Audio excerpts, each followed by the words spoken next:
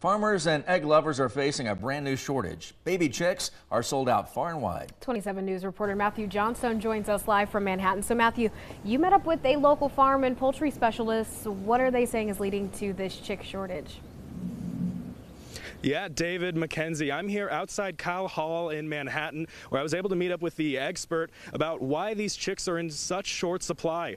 Back in Topeka, though, I was able to check in with two brick and mortar chick sellers, Orschelns and Tractor Supply. When I spoke with employees, both were completely sold out of chicks, expecting restocks within the next 3 days for Orscheln and sometime this week, hopefully, for Tractor Supply. The issue isn't just taking place in the capital city or even Kansas. The expert I spoke with says chicks are sold out from coast to coast. One factor, inflation. I met up with a local farm business that sells chicks once or twice every month. The last event they held last weekend was their busiest yet. Inflation's definitely a part of it, and a lot of people, they want to be able to grow their own food, know where it comes from, and that's definitely a big thing. And not being able to know if it's going to be in the grocery stores and knowing it's going to be in your backyard, that's definitely changing people's minds on things.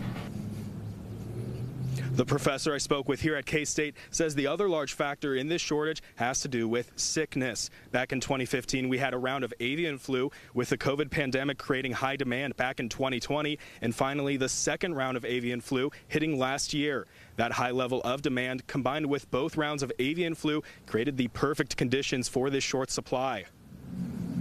I think that people are saying, well, you know, we didn't get chicks last year.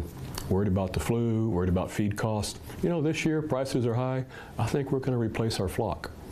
And so I think that is probably what is driving this early season buy-up of chicks.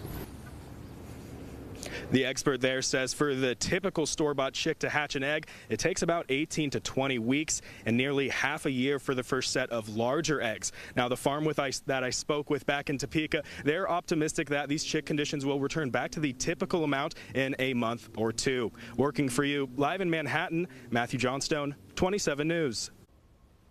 How about that? Yeah, I like that he kept saying expert. I hope that it was egg-spert. Right. Yeah. That was cute.